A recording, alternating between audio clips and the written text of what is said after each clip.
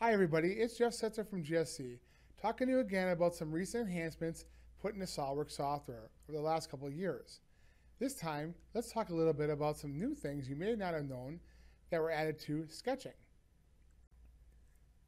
When sketching, it's common to chain segments together as you go, and you can switch between lines and arcs by hitting the letter A on your keyboard. But another way you can switch to arc mode is by revisiting the last sketch point you placed, which will switch SOLIDWORKS into arc drawing mode for that one segment. Now as I do this, I know my part has left-right symmetry, so I'm not going to have to draw both sides of it. Normally I'd have to create a sketch center line to mirror these entities about, but no longer the case in SOLIDWORKS 2018, because now we can use our planes to create our sketch mirrors for us.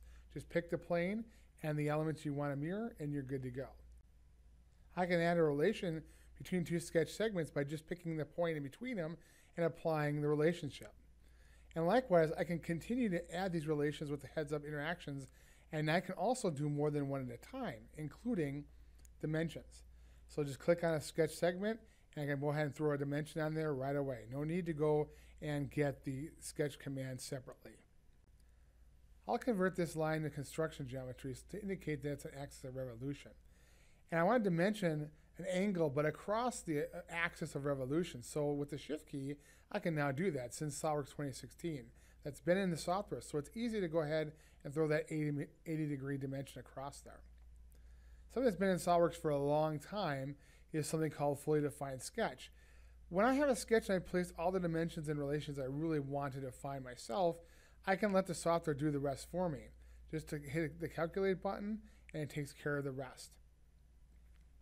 Now these dimensions look pretty good, but one of the dimensions I placed to control the sketch actually doesn't really go with my dimension scheme. Rather than deleting the dimension, I can repurpose it by just dragging the dimension around on my sketch and then dragging the handles and reattaching them to different sketch segments so I can get exactly the dimension, look, and value that I want. Exiting a sketch is as easy as double-clicking in the white space behind the sketch, and I can go ahead and do my revolve and complete my part. Now that you've learned a few things that have crept into sketching over the last few releases, why not learn more? Check out our library of on-demand What's New webinars at our website, and I'll see you next time.